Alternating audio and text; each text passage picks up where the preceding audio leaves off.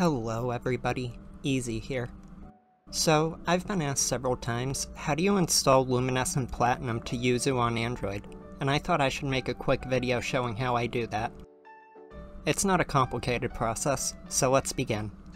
Thanks to Team Luminescent for giving me a small tip to greatly increase performance as well. And one thing that should be said at the start, this method will definitely work up to Luminescent 2.0F. The team has announced they're attempting a giant rework for their next update, basically making massive sections of the mod from scratch, so it's unknown if future versions will work yet. I'll leave an update in the pinned comments when it's released.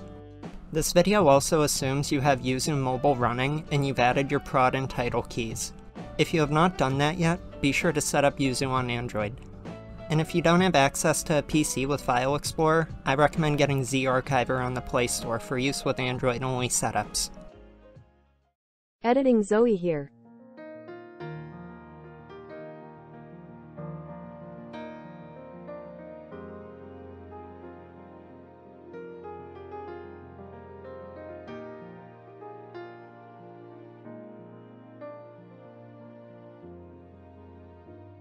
Once Yuzu is set up, we're going to need 3 files: BDSP 1.0, BDSP 1.3 Update, and Luminescent 2.0F. To download 2.0F, go to the Nexus Mods page in the description while logged into an account. If you don't have one yet, you can make one for free, and the site is used in modding hundreds of different games. You can then go to the Files section and download the latest release by selecting Download manually. Once we have the zip, we're going to want to extract it with a program like WinRAR or 7-zip. We will then see Luminescent 2.0F as a folder, and we're going to want to go inside that folder. Then inside that folder, there will be another one labeled romfs. We're going to go inside that one as well, into one labeled data. Inside this directory, you will see several files. We're going to want to delete the Globalgamemanager file, which contains some patches that are not necessary for Yuzu on Android, and you may see better performance without them. Once this file is deleted, we're going to go back to the folder that contains Luminescent 2.0F, and we're going to want to copy this to the directory on screen now. Internal storage / android / data / yuzu / files / load / title ID. If you don't have a folder with those numbers created in your load folder, which is the case if you haven't run it before, go ahead and create a folder with that ID. If you've already launched Brilliant Diamond before, we're going to want to clear our save data too.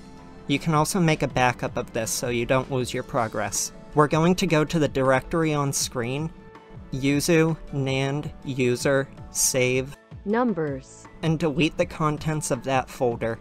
If you want a backup, copy these files first.